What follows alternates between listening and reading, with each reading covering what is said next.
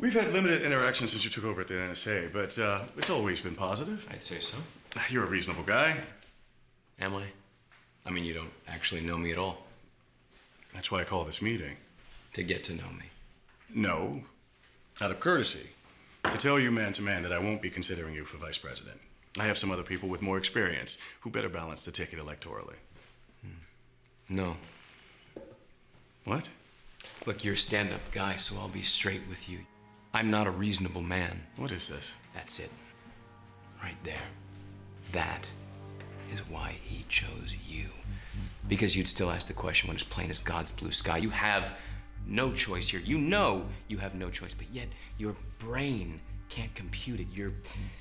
Well, it's charming. I think this meeting is... I am your vice president, and Eli and I will drag your tired ass to the White House, and you will smile and wave and wait for us to turn you on and off and change your batteries. Okay? No.